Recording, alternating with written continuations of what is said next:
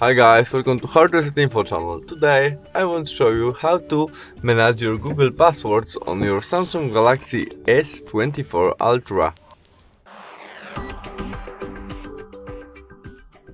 Our first step to do this is from main menu. We must navigate to the Google Chrome application.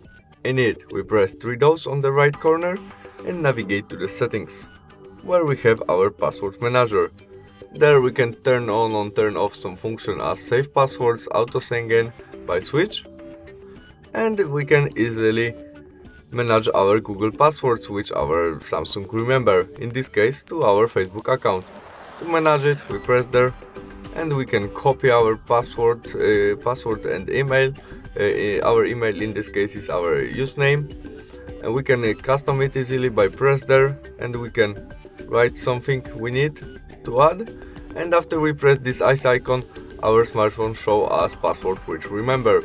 We can easily delete it by this trash icon and confirm all by delete passwords.